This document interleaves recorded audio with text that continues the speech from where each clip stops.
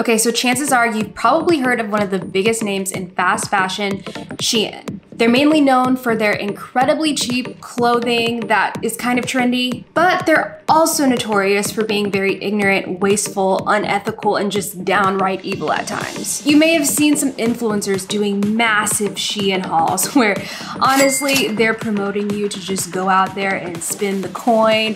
However, they fail to mention what comes with these affordable prices.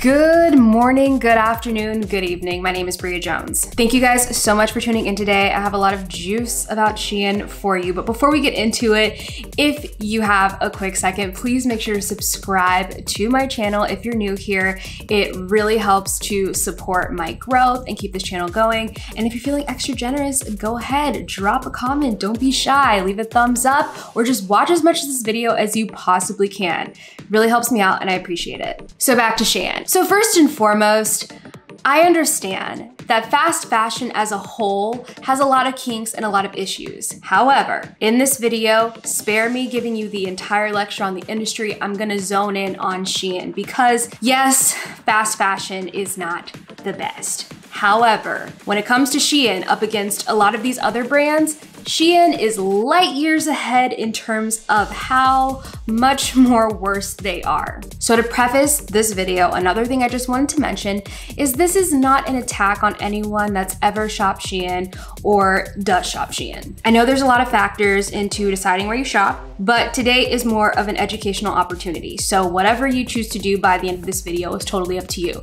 But don't take this personal. This is all information I've researched and just facts I'm laying out for you guys so you can understand where your dollar is going. As some of you guys may know, Shein has a problematic record with a lot of things, okay? Their slate is definitely not clean. So let's go back to 2020 with some of their recent issues that had happened. Some of you might be familiar with the Muslim prayer mat situation that happened. So to give you a synopsis of that, on Shein's website, the mat was labeled as a frilled Greek carpet, okay? And it had pictures of the Kaaba on it, and I'm so sorry if I'm not pronouncing that right. Let me know how in the comments if that's wrong. But the Kaaba is a building in the center of Mecca, and it's considered one of the most sacred places by Muslims around the world. So obviously you can see how that's incredibly offensive to just slap that on some fabric and call it a decorative frilled Greek carpet when that is a prayer mat for a lot of people. So this incident happens, they come out with their apology, and I'll read you the statement here. To our community, we made a serious mistake recently by selling prayer mats as decorative rugs on our site. We understand this was a highly offensive oversight and are truly sorry. Since it was brought to our attention, we immediately removed the products from our site and asked our vendor to stop selling to others. We also formed a product review committee with staff from different cultures and religions so a mistake like this doesn't happen again. Sorry, you'll know why I'm laughing in a second. As a global brand, we vow to do much better in educating ourselves on different cultures, religions, and traditions to ensure our diverse community is respected and honored. We offer our sincerest apologies to all whom have been hurt and offended and hope we can earn your forgiveness. So yeah, it would be one thing if you gave an apology, implemented these things and meant it, right? Okay, so why 4 days later is there another issue with Shein? Don't know if some of you remember this, but literally 4 days later, a swastika necklace is dropped on their, a swastika, guys.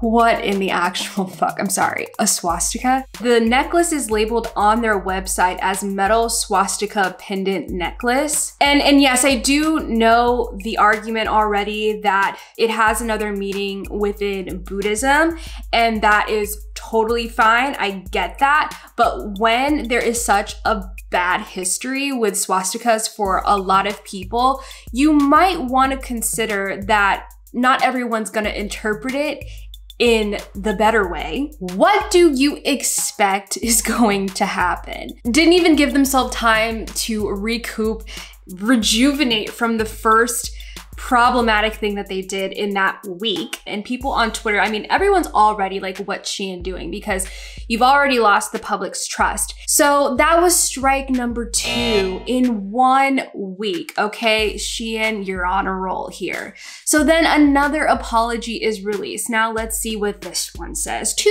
our dear community, we made a gigantic mistake by selling a product that's hurtful and offensive to many of you, and we're so sorry. Here's what happened. We listed a Buddhist swastika necklace for sale. There's simply no excuse for our lack of sensitivity in doing so. The item was removed as soon as we discovered the mistake. Okay, all right.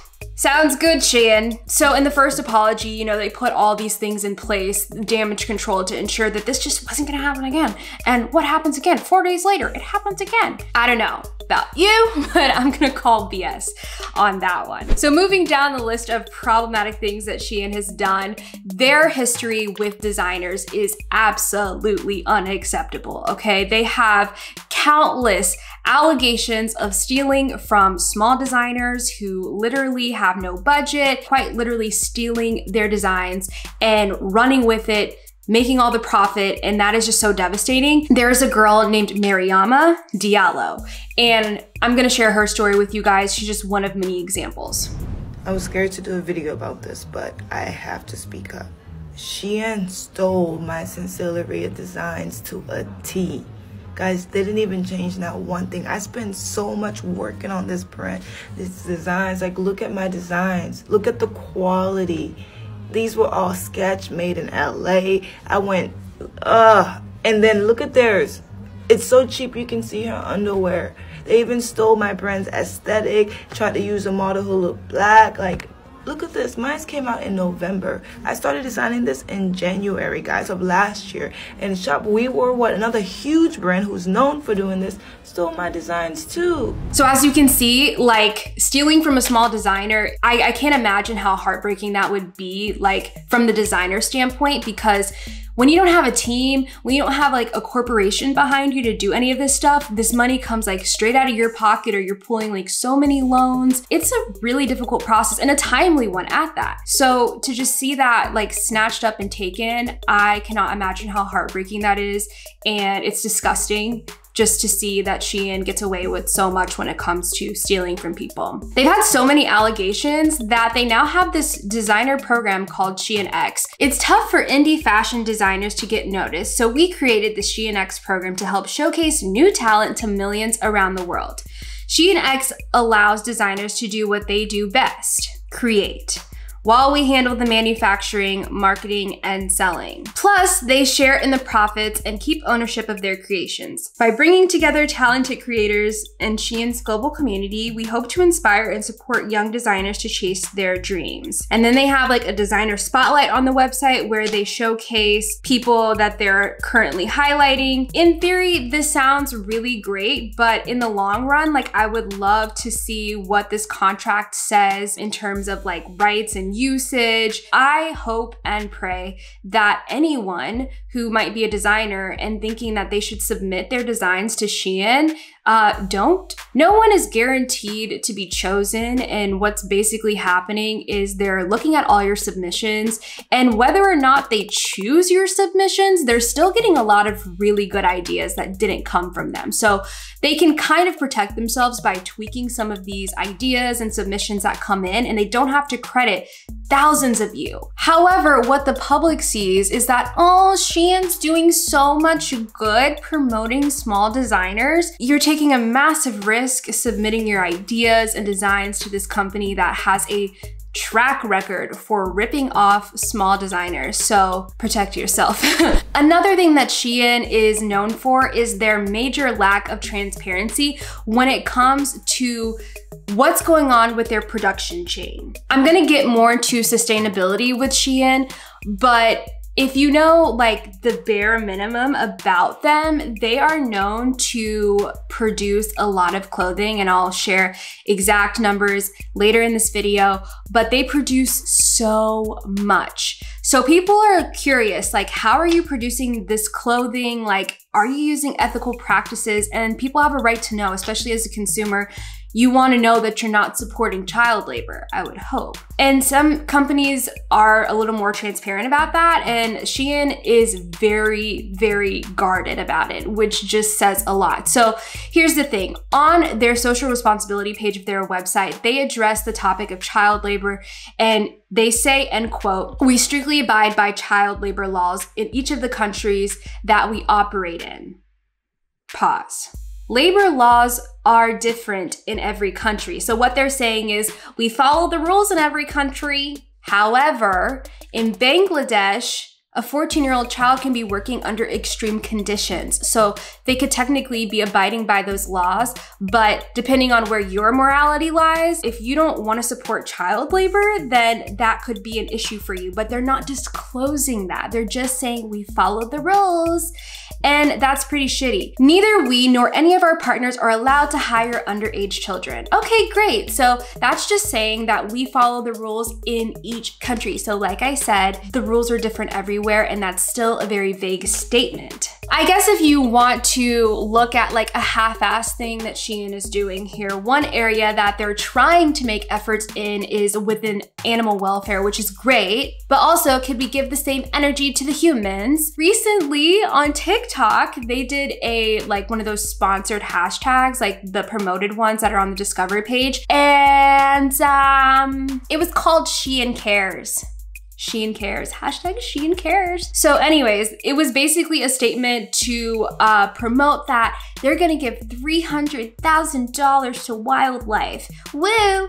And they care for the animals because they don't use leather, exotic animal hair, fur, and a lot of other stuff. They do use wool. So I mean, that's great and dandy, but there's no statement that I could find that actually speaks to minimizing the suffering of animals and doesn't trace any animal products even to their first stage of production. So it's like, it sounds cute, but it would be great to get more specifics on like, okay, how are you actually helping? And in terms of your production, let's see everything you're using, okay? And also, like, I feel like you have to go through these extreme lengths to show people as a brand that you care, instead of just doing like what people want you to do and like release statements on how you're producing your clothing, and also make changes. Like, no one's saying to shut this shit down, but you need to accommodate to like what is ethical, and they have the money to do it. TikTok was not here for it either. There were some influencers who decided to be a part of this campaign. As an influencer myself,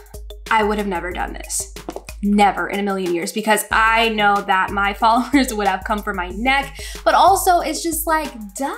So pretty much every influencer that promoted this was getting their edges pulled by the internet, and the comments did not disappoint. But you know, rightfully so. If you as an influencer were just like simply not aware that Shein was problematic and that this was gonna really trigger a lot of people, then you probably shouldn't be an influencer, because you should look into what you're promoting before you promote it. I've made that mistake in the past, so preaching to the choir, but I learned my lesson. I'm not a noob anymore when it comes to that, but I just feel like Shein is a given. It must have been a really good check. So I'm gonna make the assumption that people generally understand the quality of Shein clothing is bottom of the barrel here. I mean, people have reported like their clothes smelling like chemicals and just like weird incidents happening. And it's like, you can't really be mad, I guess, as a consumer, because like you didn't pay a lot anyway, so it's not a huge loss. But like, when you think about it from the back end and like the effect all of this wastefulness has as a whole, I feel like that needs to be at the front of your thoughts when purchasing. This is the issue though with Shein, is that they understand and like basically make it okay that their clothes are disposable. I mean, you look at all the Shein hauls that are happening. These influencers are buying $500, $1,000, $2,000 worth of clothing and probably never wearing it again. And this is such a trendy thing on YouTube. Seriously, search Shein hauls. You will not miss a thing. There's so many people doing this on a regular basis. And the thing is, when influencers are constantly promoting these fast fashion brands, what's happening is like you are subconsciously influencing overconsumption because trends are coming and going so quickly now. I just watched a video on like how trends are just so fast now. The overconsumption and just like the move on to the next thing, like this is bad for the environment. It's just influencing so many negative things around it. So some of you may have noticed, maybe not, that I don't share as much fashion content as I used to. And it's not because like I'm done with fashion or anything. It's just that I'm in this like weird place right now with how I can be a positive influence in the fashion space. Obviously with fast fashion, sustainability is a huge issue, but I just feel like Bria Jones here does not need to contribute to a whole lot of that. Like you're probably not going to see hauls from me, things like that, unless they're maybe from more ethical brands. The fashion industry and fashion influencers is very saturated, so I don't feel missed, and I think that's just fine. But I feel like my influence could be more influential in other places, which is why I've been making these changes, doing more commentary videos and such like that. I don't have all the answers for how to make fashion more sustainable. It's a big problem that's deeply rooted, and it's not just like an individual that can fix it. I wish, but until then, I've pulled back. I haven't stopped shopping all fast fashion brands because that's not realistic. I'm not saying that you should do the same because that's not realistic. However, I'm saying in terms of my influence, I chose to step back a bit from that sector, and I'm just trying to figure out how I can better contribute to that. It's a journey, but I have scaled back a lot. I've switched a lot of brands that I shop with, but I'm not perfect. So anyways, that said, the fashion industry contributes to 10% of the world's waste. Right after like fuel and oil, it's way up there. So where Shein comes into this is, I don't know if you're like an avid Shein shopper, you may already know this, but the CMO of Shein, Molly Mayo, I think that's how you say her name, in Forbes, like last year, said in an interview that the company drops 700 to 1,000 new pieces a day. The amount of like waste, production, and practices to be able to do that is very sus. And that goes back to like, what are you guys doing to be able to produce this fast? How are you taking care of your workers? I have so many questions, and everything is so generic with them. It's so vague. It's just, we ensure that our workers are family. Like, there's just no way they're doing it ethically. Because their clothes are so cheap, they're using like nylon, polyester. These items do not disintegrate easily, okay? It takes 200 years to decompose polyester. So all of this stuff is just piling up, and it's 10% of the world's waste. So quite literally, we are just living on top of trash right now. And that is a scary thought to me. I don't know about you guys, but these are the things that keep me up at night.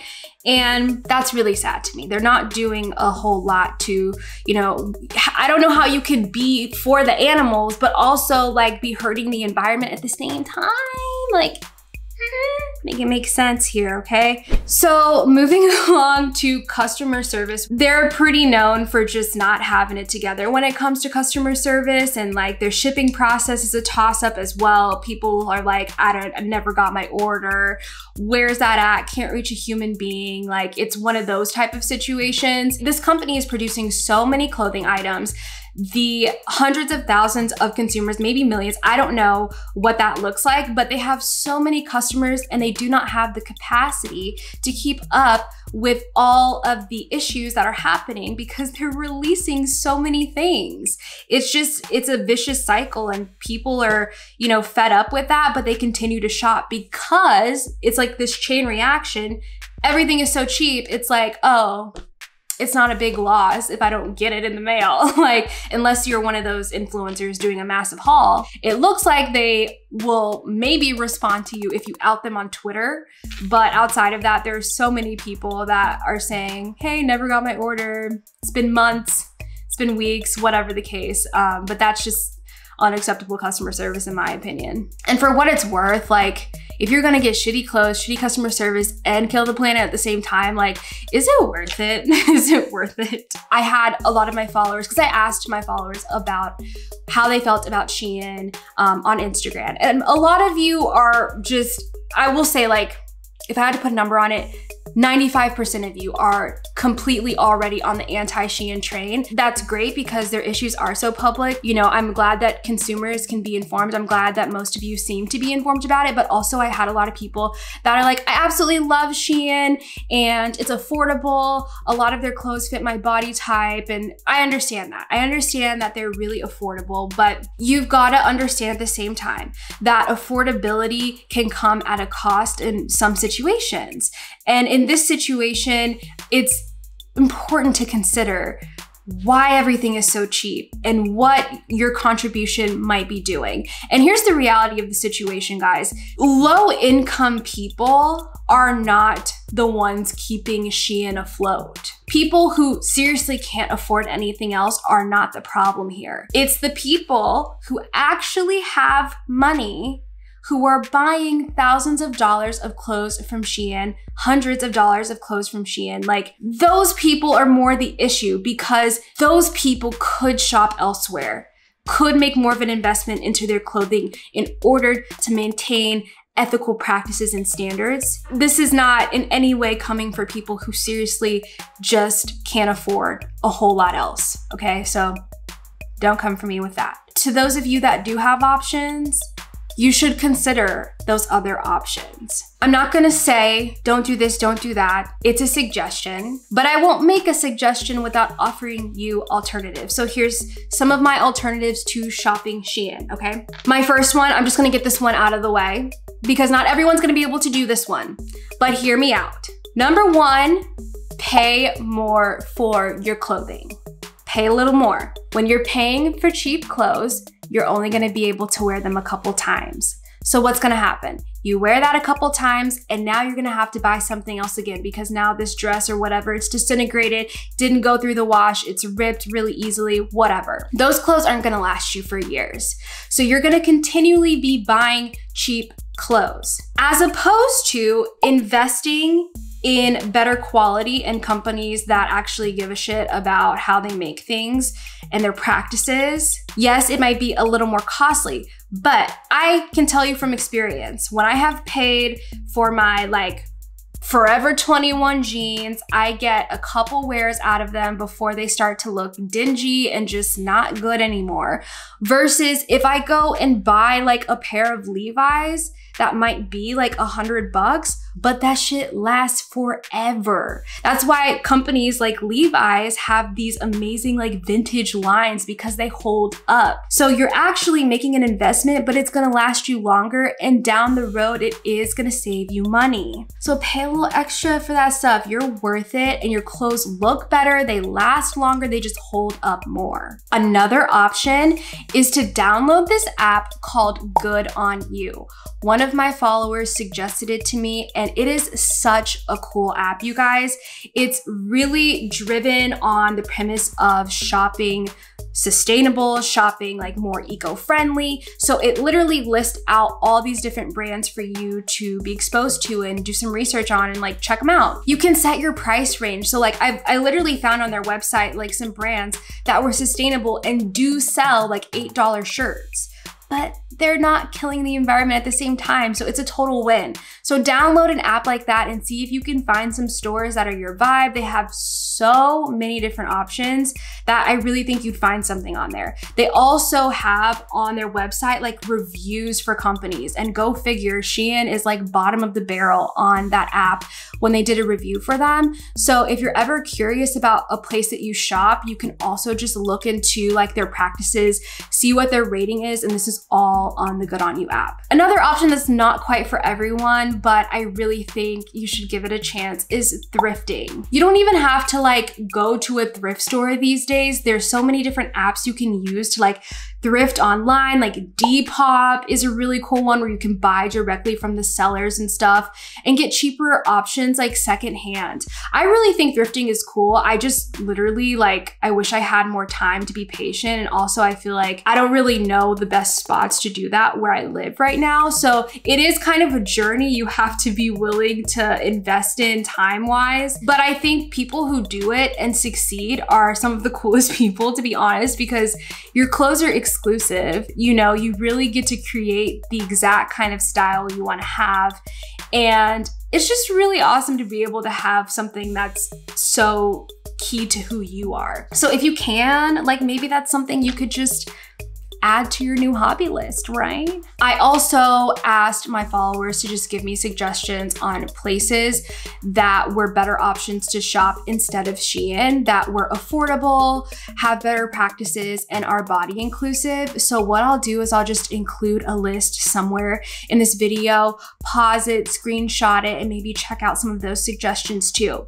If you have any other suggestions, comment them down below as well, because we could all use just recommendations on how to shop a little bit better. It's definitely not an easy thing to do to want to shop more ethical, and that's upsetting, but I think we can collectively come together. We're gonna figure this out. Even if it takes a minute, we can figure it out. So now that all that is said and done, there's a lot to consider when shopping Shein, but like I said, don't take this video personal. It's simply to create awareness around the brand and their practices. Obviously, you choose what you do with your dollar at the end of the day. Thank you guys so much for tuning into this video. Be sure to subscribe and hit the notification bell, and I'll see you guys next week.